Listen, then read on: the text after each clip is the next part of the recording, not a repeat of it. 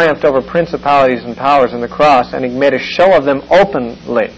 And the expression there in the Greek refers to a general who has conquered his enemies and leads them back to Rome in chains to display them and to humiliate them publicly in a great parade through an arch of triumph in Rome to show that his victory is complete over his enemies, so that his prisoners, the defeated ones, are in chains.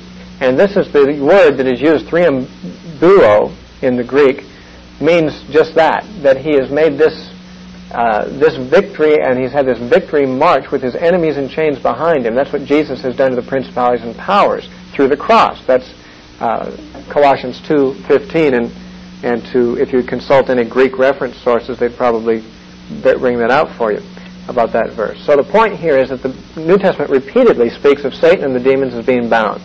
Yet we know they do things. They're not totally inactive. Therefore, we have to realize that when it speaks of them being bound, it is speaking relatively. It's not speaking in absolute terms. It is with respect to certain of their activities they have been hindered in, but not in every respect. So also here, when it says God will punish the host of the high ones on high, the demonic powers in the heavenly places, it says they shall be gathered together, Isaiah 24:22, as prisoners are gathered into the pit. Reminds me of Revelation 20. Satan is thrown into the pit with chains on him, and shall be shut up in the prison, and after many days, or as Revelation 20 calls it, 1,000 years, they shall be visited. Now, I don't believe that many days or 1,000 years is necessarily intended to be taken as a literal description of the time. Simply, it's a long, long time, but they will be visited. And so Revelation 20 tells us of the release of Satan for a little season at the end of the age to deceive the world. I take this to be a reference to the period where great deception comes upon the world through the man of sin deceiving them. Now, it says in verse 23, then the moon shall be confounded, and the sun ashamed, when the Lord of hosts shall reign in Mount Zion and in Jerusalem and before his ancients gloriously. Now, when is then? This verse starts with the word then.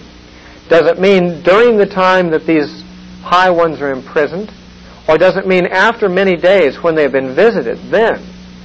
Now, it could refer to either period, and it would, of course, be interpreted differently depending on which it's talking about. If it means then, after a little time, they shall be visited, then it would speak of the eternal state. Verse 23 would be talking about the new heavens and the new earth. There's no more sun or moon or stars there in the new heaven and the new earth. Therefore, it would agree with this. The moon shall be confounded. The sun would be ashamed.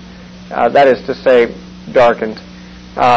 When the Lord of hosts shall reign in Mount Zion and in Jerusalem and before his ancients gloriously. This could be literally the case in the new heavens and the new earth, because there will be no sun or moon or stars there. On the other hand, if it's talking about the church age during which the demonic powers are chained, are bound in the sense that is spoken of here, then what is meant by the moon shall be confounded and the sun ashamed? To say they're confounded and ashamed would speak of them being embarrassed. And the figurative language would be here, these, the sun and the moon, were the great light bearers that God established in the fourth day of creation to carry the light to the world. But now there's a far brighter light that's being brought to the world, one that dims them by comparison. They're embarrassed by their own dimness in comparison to this greater light of the world. As Jesus said to his disciples, you are the light of the world. It is the moon and the stars and the sun were the light of the world that God created in the creation. And these are the natural lights. But when Jesus came and commissioned his disciples to bring the light of the gospel, the light of the knowledge of the glory of God, as it says in 2 Corinthians 4:4, or 2 Corinthians 4:6, then that light is so much brighter. And when you think about this too, remember what Romans says about the things that God has created declare his knowledge. And he even quotes from Psalm 19 that says, the heavens declare the glory of God, and the firmament showeth forth his handiwork. Day unto day uttereth speech, night unto night showeth forth knowledge. That is, the heavens, the heavenly bodies give the knowledge of God to some degree. So that Paul says in Romans 1, they are without excuse. People can't claim they have no knowledge of God, because the things God has made, even the heavenly bodies, declare some knowledge of his, although limited. But the knowledge of God and the light that is brought by the gospel is far brighter than any theological insights that the moon and the sun and the stars give to people simply by, those things declare there is a God, but how much more light we get from the gospel than we get from those natural things. So you can understand this either as a picture of the new heavens and new earth after the end of the age, after the many days that the prisoners are visited, which would correspond to the end of Revelation chapter 20. And of course the moon and the new heavens and new earth were being Revelation 21. Or else you could see it as a picture of the church age during which these demonic powers have come under the authority of Christ, have come under the foot of the church. And by the way, we'll see more of that in the next chapter, in chapter 26, the authority of the church over the powers of darkness. But it would apply spiritually now, and it also applies literally later when Jesus comes back, in my understanding of the situation. Okay? Now, chapter 25 then says, O Lord, thou art my God, I will exalt thee, I will praise thy name, for thou hast done wonderful things. Thy counsels of old are faithfulness and truth. For thou hast made of a city an heap, of a defenced city a ruin, a palace of strangers to be no city. It shall never be built. This would apparently be a reference to Babylon, although the city in the previous chapter was almost certainly Jerusalem, and I think almost all would agree with that. But the reason I say that this may be a picture of Babylon is because it is said of Babylon also in chapter 13 of Isaiah, verses 19 and 20, I think it is, says that it'll never be rebuilt. On the other hand, it had said in chapter 24, verse 20, about Jerusalem, it shall fall and not rise again also. So it may simply be saying that the city of Jerusalem after 70 AD will have no more future. It will not be built, meaning God will not ever build it. Men may build it, but it'll never, except the Lord build a house, they labor in vain that build it. Therefore shall the strong people glorify thee. The city of the terrible nations shall fear thee. And thou hast been a strength to the poor, a strength to the needy in his distress, a refuge from the storm, a shadow from the heat. When the blast of the terrible ones is as a storm against the wall, thou shalt bring down the noise of strangers, as the heat in a dry place, even the heat with the shadow of the cloud. The branch of the terrible one shall be brought low. So basically it's saying wicked men will be judged. God has protected his people like a cloud from the heat of the day shelters people. So God has been to us. Now it says in verse 6, and this is interesting, and in this mountain shall the Lord of hosts make unto all people a feast of fat things. Now, if we saw the previous chapter as being a description of the emptying of the promised land of Jews by the judgment of God in 70 AD through the Roman invasion, then this is a very interesting thing, because it now talks about the Lord making a feast unto all people. Now think of this chronological order. We've seen a picture, perhaps, if I'm not mistaken, in chapter 24 of the destruction of Jerusalem in 70 AD. Then almost immediately in the next chapter we see God now making a feast for all people to be a part of. Let me turn your attention over to Matthew chapter 20, 22? Yeah, Matthew chapter 22. In verse 2, Jesus said, The kingdom of heaven is like unto a certain king which made a marriage for his son. And the main thing has to do with the dinner he prepared. It says, He sent forth his servants to call them that were bidden to the wedding, that they would not come. Again he sent forth other servants, saying, Tell them that are bidden, Behold, I have prepared my dinner. My oxen and my fatlings are killed, and all things are made ready. Come to the marriage. And they made light of it, and they went their way, one to his farm, another to his merchandise. The remnant took his servants and entreated them spitefully and slew them. But when the king heard thereof, he was wroth, and he sent forth his armies and destroyed those murderers and burned up their city. This is 70 AD. And saith to his servants, The wedding is ready, but they which were bidden were not worthy. Go ye therefore into the highways, and as many as ye shall find, bid to the marriage. So those servants went out into the highways and gathered together as many as they found, both good and bad, and the wedding was furnished with guests. Now here we see a picture of a wedding feast. And the king is making a marriage for his son, which is, of course, God sending his son to Israel and inviting them to come into his kingdom. And basically Jesus is saying the Jews made light of it. The Jews didn't take him seriously. They made every kind of excuse they could think of to avoid coming into the kingdom of God. And they did not take him seriously, and when the messengers came to him, they treated the messengers badly. So what did the king do? He sent his armies and judged them by burning up their city. That's what God did to Jerusalem in 70 A.D. Then what did he do? He spoke to his servants and said, "Go into the highways and byways," that is, outside of the city, outside of Israel, out to the Gentile territories, and bid anyone who wants to come into the feast. In other words, he sees an invitation being extended to the Jews to come into the kingdom as being invited to a wedding feast.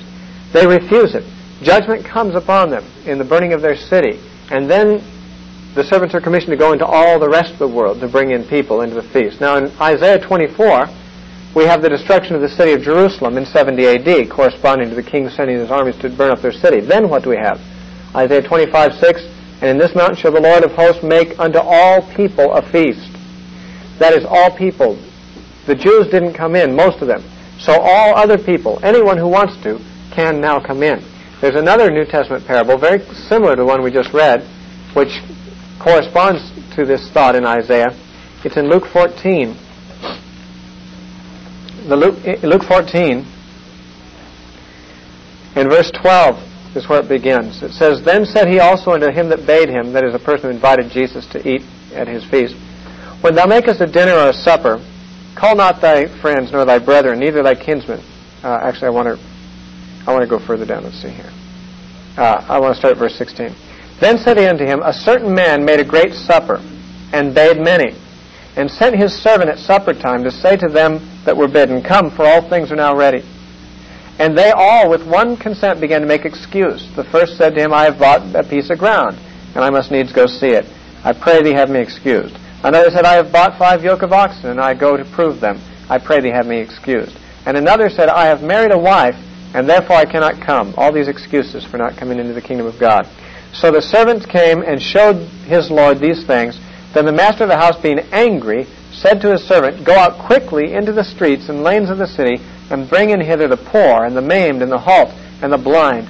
And the servant said, Lord, it is done as thou hast commanded, and yet there is room.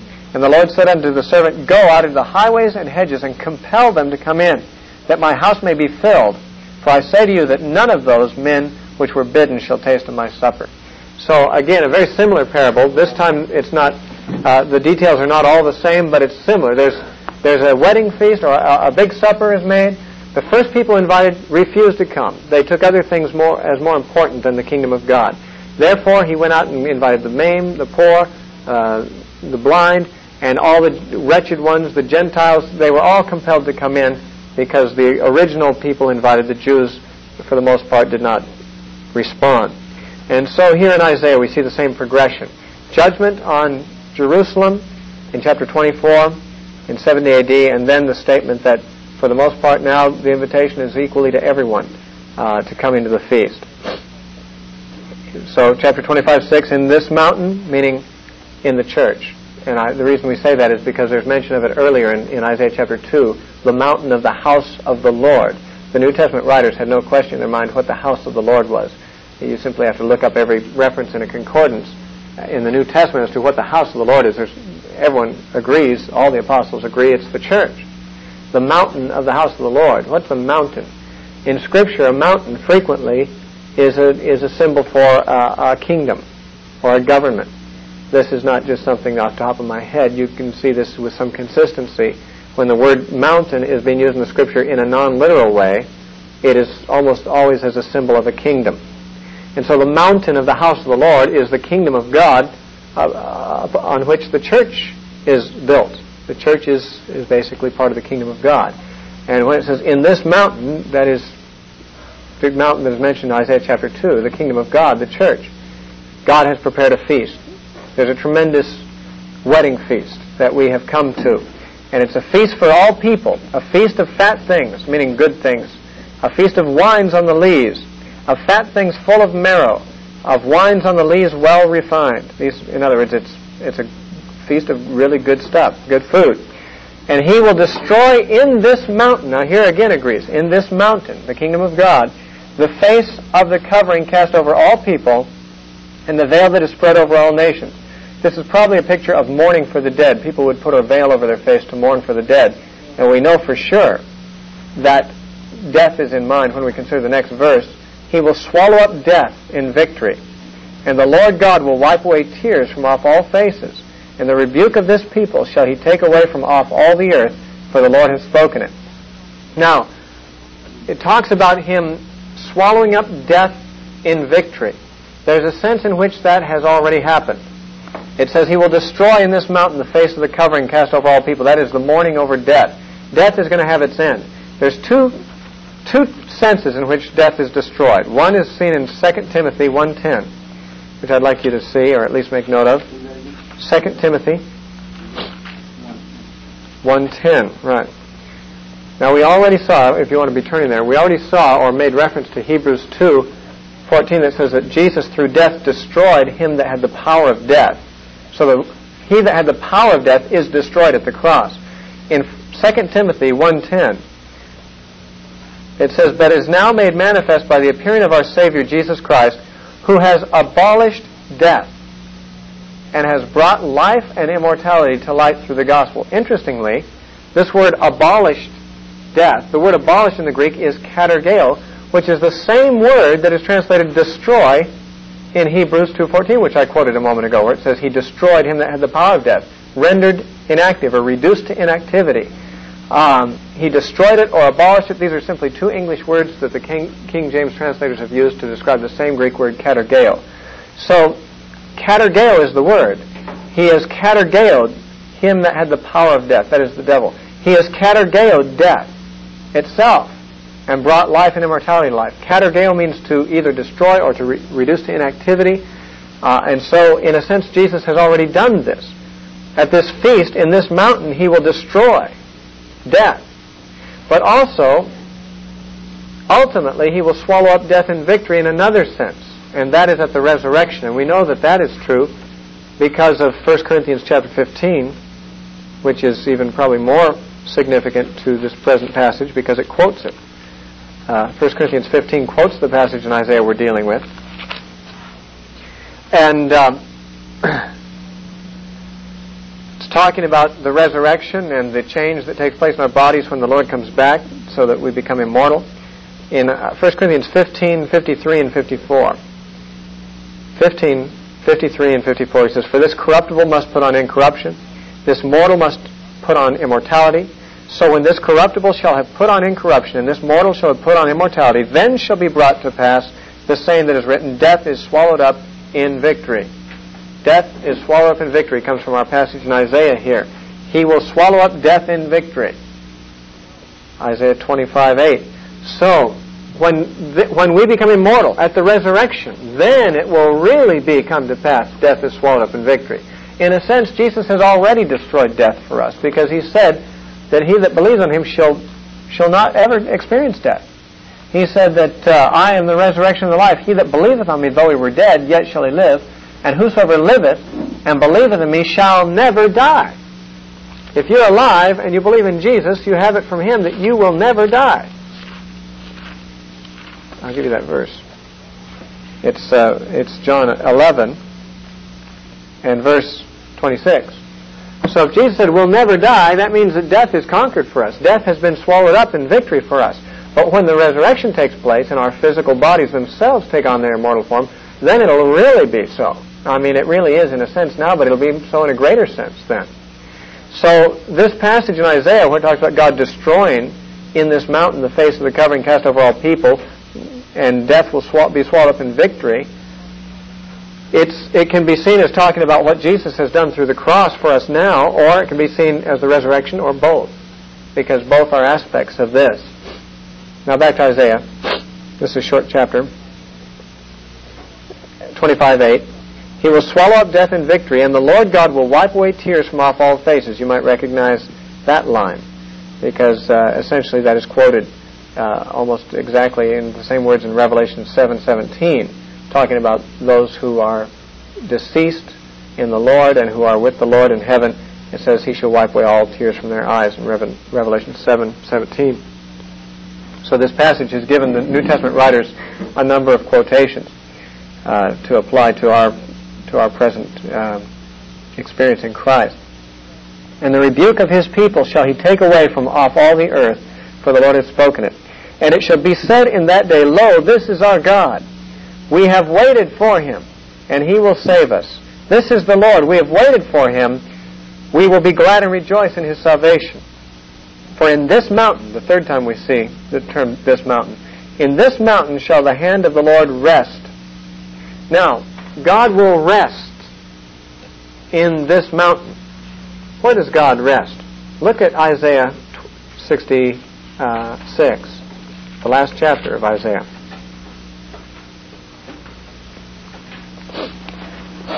Isaiah 66, verses 1 and 2. Thus saith the Lord, the heaven is my throne, the earth is my footstool. Where is the house that ye build unto me? Where is the place of my rest? Where is God going to rest? For all those things hath my hand made, and all those things have been, saith the Lord. But, here he answers his own question, to this man will I look, even to him that is poor and of a contrite spirit, and trembleth at my word. In other words, where is the place of my rest? I rest with this man. I rest with the humble in heart, with Christians, in other words. God's rest, his resting place, his home is with us. We might see that also in Isaiah chapter 57, in verse 15. Isaiah 57:15 says, For thus saith the high and lofty one that inhabiteth eternity, whose name is holy, I dwell in the high and holy place, with him also that is of a contrite and humble spirit, to revive the spirit of the humble and to revive the heart of the contrite ones. God doesn't dwell in houses made with hands. He dwells with humble people. He dwells with his people. And so, his resting place. Where is the place of my rest? With the man who is humble and of a contrite heart and trembles at my word, he says in Isaiah 66. And that is his rest. His rest is his resting place, his home, which is in his people. And that in this mountain shall the hand of the Lord rest, says Isaiah 25:10, which means in the church, in the body of Christ, in the kingdom of God, the Lord has his dwelling place and his rest. Then in verse 10, it says something interesting. And Moab shall be trodden down under him, even as straw is trodden down for the dunghill. And he shall spread forth his hands in the midst of them, as he that swimmeth spreadeth forth his hands to swim, and he shall bring down their pride together with the spoils of their hands. And the fortress of the high fort of thy walls shall he bring down, lay low, and bring to the ground, even to the dust. Now, what is that talking about? It apparently is talking about Moab. There was already a couple chapters given to the destruction of Moab in the section called the Burden of the Nations, but is this talking about Moab literally? Well, regardless of whether we see this as a prophecy about the church age, or as some would prefer, a prophecy of things after Jesus returns, in either case it can't be literal Moab, because Moab was wiped out entirely by the Babylonians and has not existed since. So Moab must be here, as in some other places. Edom is used this way, and Assyria is used this way. Basically, just representative of the enemies of God's people. And here it's talking about treading down under the Lord Moab. Or it's speaking of God's enemies being trodden down, or the enemies of God's people being trodden down under the Lord. Now, you'll see later in verse, well, I don't know if I want to go into this. In chapter 26, in verses 5 and 6, it says, He will bring down them that dwell on high. Again, I believe the demonic powers. The lofty city he layeth it low. He layeth it low, even to the ground, and bringeth it even to the dust. It sounds like chapter 25, verse 12, where it says, He lay it low and bring down to the ground, even to the dust. But, it says here, the foot shall tread it down, even the feet of the poor and the steps of the needy. That's chapter 26, 6. Now, notice the end of chapter 25 talks about God treading down Moab, which I take as a representative of just God's enemies, the enemies of God's people.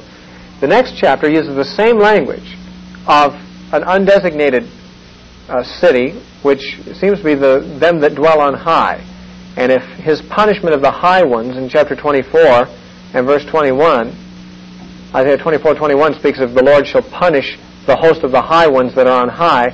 If that's a reference to demons, as most commentators agree, then chapter 26 verse 5 would seem to be the high ones, the demons.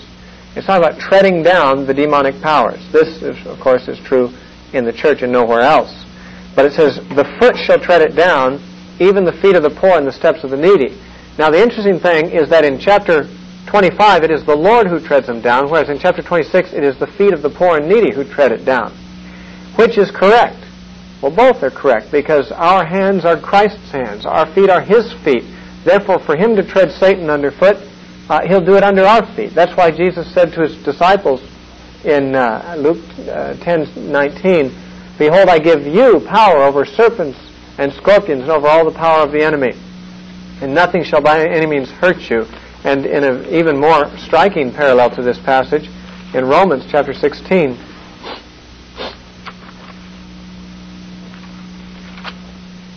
Romans chapter 16 and verse 20, it says, "And the God of peace shall bruise Satan under your feet shortly." So Jesus is the one who's to bruise Satan under His feet, according to Genesis 3:15. The seed of the woman would bruise the serpent's head under his feet. But here He says, "The God of peace shall bruise Satan under your feet shortly," because the bruising of Satan is Christ's work, but it's our feet that He uses. That is, it is through His people that He accomplishes the destruction of the satanic empire through the preaching of the gospel and through the prayers of the saints, through spiritual warfare. In other words, we are involved in spiritual warfare right now. It is depicted in these passages as us treading the powers of darkness, the high ones on high, where they're being thrown down and crushed under our feet. Now, that's kind of a mighty militant picture of the church. And by the way, I might add that in chapter 25, Isaiah 25:12, it says, "The fortress of the high fort of the walls shall He bring down." The bringing down of fortresses is, of course, something that Paul refers to in one of his great passages on spiritual warfare in 2 Corinthians 10:4 and 5. 2 Corinthians 10:4 and 5 talks about the weapons of our warfare being mighty through God to the pulling down of strongholds or fortresses, and casting down imaginations and every high thing that exalts itself against the knowledge of God. Interesting high thing. The high ones are being judged. God has given us weapons to pull down fortresses, to cast down the high things. And so the language of the New Testament seems to pick up some of the language of this passage and indicates that the high ones, the fortresses of Satan, are to be thrown down through our mighty weapons, and they will be trodden down under our feet. And by the way, I didn't point this out, but in chapter 26, I read verses 5 and 6 about how the feet of the poor and the needy will tread it down. But in the earlier verses, 3 and 4, it says, "Thou wilt give him perfect peace, whose mind is stayed on Thee, because he trusteth in Thee." In that verse I gave you from Romans 16:20, it says, "The God of peace shall tread Satan under your feet, bruise Satan under your feet shortly." The God of peace shall bruise Satan under your feet. In Isaiah it says, "Thou wilt keep him in perfect peace." He is the God of peace. And it says, "And the foot shall tread it down, even the feet of the poor and the steps of the needy." It seems like images from this chapter are borrowed by Paul in more than one place, Romans 16:20 being one of them, that he seems to apply this passage to the spiritual warfare of the church being conducted at the present time. Well, we are moving right along. We have a little bit of time yet, so let's go into chapter 26. "In that day shall the song be sung in the land of Judah. We have a strong city. Salvation will God appoint for walls and bulwarks. Open ye the gates, that the righteous nation which keepeth the truth may enter in. Thou wilt keep him in perfect peace, whose mind is stayed on Thee, because he trusteth in Thee. Trust ye in the Lord forever. For the Lord Jehovah is everlasting strength. For He bringeth down them that dwell on high, the lofty city. He layeth it low, He layeth it low.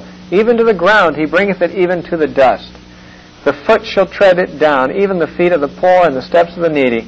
The way of the just is uprightness. Thou most upright dost weigh the path of the just." Or actually, weigh speaks more, the word is not a good translation. It means to prepare the path of the just, like to get the obstacles out, to make it smooth, to grade it. "Yea, in the way of Thy judgments, O Lord, have we waited for Thee.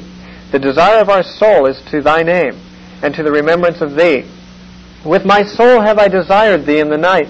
Yea, with my spirit within me will I seek Thee early. For when Thy judgments are in the earth, the inhabitants of the world will learn righteousness. Let favor be showed to the wicked, yet he will not learn righteousness. In the land of uprightness will he deal unjustly, and will not behold the majesty of the Lord. For when thy hand is lifted up, they will not see. But they shall see and be ashamed for their envy at the people. Yea, the fire of thine enemies shall devour them.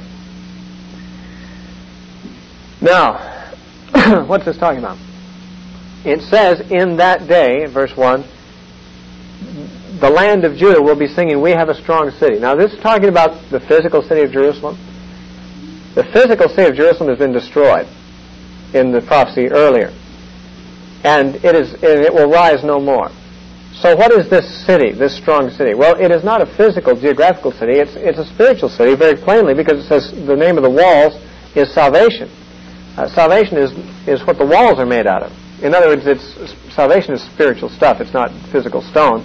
It's talking about the kingdom of God, the church as the city of God, as it is spoken of in Hebrews 12, which I will read again for you, though I constantly bring it up in Old Testament studies. But in Hebrews 12, verse 22, a discussion of the church, it says, we have come to Mount Zion, to the city of the living God, the heavenly Jerusalem, to an innumerable company of angels, to the general assembly and church of the firstborn, whose names are written in heaven. That is Hebrews 12, 22 and 23. The city of the living God is a reference to the church, the general assembly and church of the firstborn. We are a community of believers in the earth, a city of God. Jesus said, you are the light of the world, a city that is set on a hill, cannot be hid. So the image of a spiritual Jerusalem is used of the church frequently in the New Testament. And that, I think, is borrowed from Old Testament language. Obviously, we've come to Mount Zion, to the city of the living God, spiritual Jerusalem. This is the church. Well, the city mentioned in Isaiah 26:1, the strong city having salvation for walls, is the church. And we could further show that from Isaiah 60, where similar language appears. Isaiah chapter 60, where it says in verse 18, violence shall no more be heard in thy land, wasting nor destruction within thy borders, but thou shalt call thy walls salvation, and thy gates praise. Now again, this hardly refers to a physical city, where the gates are praise and the walls are salvation. Well, it's portraying a spiritual picture of the church. As ancient cities had walls for protection, we have the salvation of God surrounding us for protection. As ancient cities were entered by physical portals and gates, so we enter into the kingdom of God. We enter into His courts with praise. The gates are called praise. The walls are called salvation. This is a spiritual picture of the church as the city of God. And he says, open ye the gates, that the righteous nation which keeps the truth may enter in. There is no righteous nation other than the church. The church is a nation. As Peter said in 1 Peter 2:9, it says, we are a chosen people, a royal priesthood, a holy nation. The church is a holy nation. The church is the only nation that is righteous or holy. The Jews and the Gentile nations altogether are wicked. And so the only ones who enter into the gates of this city are the church, the righteous nation that keeps the truth. Notice it doesn't say that keeps the law, but keeps the truth, as the truth is in Jesus. Then he says, you will keep him in perfect peace, whose mind is stayed on thee, because he trusteth in thee. Now, the person who trusts in the Lord will keep him in peace, perfect peace. Actually, in the Hebrew it says peace, peace, shalom, shalom. Thou wilt keep him in peace, peace. And so the translators translate it perfect peace. Whose mind is stayed on thee. In other words, the person's mind is attached to God. He will not allow his sights to be removed from God. He's looking to God wholly. And as the result of his unbroken gaze upon the Lord, the result is that he has peace in his inner man. And certainly that's described for us in the Scripture. In fact, it's interesting, too. It says, whose mind is stayed on thee, meaning a person is thinking on the things of the Lord all the time, resulting in peace. He's thinking on the things of the Lord, on the Lord himself, and that results in peace. Paul might be alluding to this very passage in Philippians chapter 4.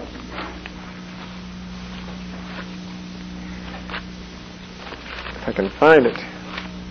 Philippians chapter 4, where he says in verses 7 and 8, And the peace of God, which passes all understanding, shall keep your hearts. Remember, thou wilt keep him in perfect peace. The language reappears in slightly changed order. The peace of God, which passes all understanding, shall keep your hearts and minds through Jesus Christ. Then what? Finally, brethren, whatsoever things are true, whatsoever things are honest, whatsoever things are just, etc., think on these things, he says. So he talks about the peace of God keeping us as we think on these things, as we set our minds on the things of God, on the holiness and the purity and the characteristics of God. Now, that sounds to me at least like the same concept as you will keep him in perfect peace whose mind is stayed on thee. Sounds again like Paul takes this verse and applies it to us today, which is to imply, of course, that it's a church passage in Isaiah. It's talking about the church age in which we live, and we now have that peace. One other point to make, and I'm going to have to quit here because we've run out of time, but let me just make this other observation. We'll finish chapter 26 next time. In verse 9, in the middle of verse 9, it says, "For when thy judgments are in the earth, the inhabitants of the world will learn righteousness." But the next verse says, "Let favor be showed to the wicked, yet he will not learn righteousness." Now here's the question of how are the inhabitants of the earth going to learn righteousness? It says you can show him favor, you can bless him, you can do good to him, you can prosper him, but he won't learn righteousness that way. In fact, in the land of uprightness, you can surround him in an ideal environment, yet he'll deal unjustly and not behold the majesty of the Lord. Now this, of course, comes against the humanistic idea that man is basically good, and it's just his environment that has corrupted him. So he says, you put him in the land of uprightness, you put him in a perfect environment, he'll still be wicked because it's in his nature. It's not a conditioning he gets from his environment. It's something that he brings into his environment. And he is the one who's corrupted his own environment. You put him in a perfect place like the Garden of Eden, and he will bring sin into it. And so it is by being nice to him, by showing him favor, by giving him a blessed experience, that is not how he's going to learn righteousness. But verse 9 says, when the judgments of God are in the earth, then the inhabitants of the world will learn righteousness. So righteousness is taught through God judging. It's a shame we have to be smitten before we learn lessons, but that's the way children are, apparently. They need to be disciplined and trained to get the foolishness out of them, and that's the way people are after they're grown up too. God, if he blesses us, we just interpret it that he's either letting us get away with our sin or that he approves of what we're doing, and therefore he's blessing us. And so sometimes he has to stop blessing and start smiting and bring judgments so that we'll learn righteousness. It's a shame because it says the goodness of God is intended to lead thee to repentance. But even though it's intended to do so, it doesn't always do so. And it is the judgments of God that so often are necessary to bring repentance. I don't know if the others are even going to know. In our last study in Isaiah, we covered chapters 24 and 25 and part of chapter 26. And I was saying that the general subject matter of chapters 24 through 27, 4 chapters that go together, seems to be centered around the fall of the Jewish system in 70 AD and the resulting spread of the kingdom of God globally after that. In other words, I believe these chapters are a description of the transition of the two covenants, the outgoing of the first and the incoming of the second, or the new covenant. And so we find throughout these 4 chapters, 24 through 27, references to both events, the fall of Jerusalem, the judgment that came on the old system with its temple and its sacrifices because of the abuses of it and the inadequacy of it to fulfill God's ultimate purpose. And we have also passages that celebrate and predict the things that he does as the result of this or after this in the new covenant. Now, we need to realize that there was in fact a period of transition between the two covenants. When Jesus died on the cross, there can be no question the new covenant was established. And really the sacrificial system and all that of the old covenant was of no use afterward. But there was a good 40-year period there after Jesus died on the cross and before Jerusalem was destroyed. That is from the years 30 to 70 AD, a 40-year gap, one generation as Jesus called it. This generation will not pass, he said, until these things be fulfilled. But that generation was sort of a transitional generation. Not because God had not made up his mind on the subject of which covenant was in force, God had made up his mind at the cross, and there was no more validity in the Old Covenant. But there was a transition in the mind of the Jewish believers, because while they had come into the New Covenant, they still did not have a clear awareness that this New Covenant was something entirely independent of the former covenant. And so, as we remember from the study in the book of Acts, during that 40-year period after Jesus was crucified and the church grew in Jerusalem, and until the destruction of Jerusalem in 70 A.D., there was a church in Jerusalem that was at the same time zealous for the gospel and zealous for the law. And the Apostle Paul and his companions and those who were like-minded with him understood far earlier than the Jerusalem church did that the gospel and the kingdom of God were not associated with the Old Covenant at all anymore.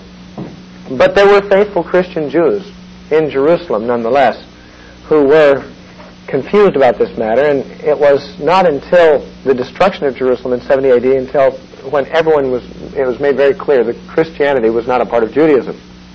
Because Judaism, in its biblical practices of sacrifices and so forth, ended in 70 AD. There's never been a sacrifice offered by the Jews since that time. Therefore, though there are people who call themselves Jews and they believe that their religion is Judaism, yet they don't practice Judaism, they can't, because the sacrificial system is not in force. They don't make pilgrimages on the holy days to Jerusalem. There's no temple there. So Judaism came to an end very clearly in 70 AD. In the mind of God, it was all over in 30 AD, but as I said, this transition period is something to be figured, that in the minds of the godly Jews who were Christian Jews, it was not clear until 70 AD that they were part of a movement that was totally independent of anything related to the Old Testament or the Old Covenant. Well, it is this transition and this putting away of the old and the bringing in of the new that is here discussed in Isaiah chapters 24 through 27, and it is not as though we get some kind of a chronological layout of what's going to be happening. Sign the clipboard. Oh, okay, you had an excuse? You can still sign it and we'll initial it. Oh, okay, that's fine. But we have, as I said,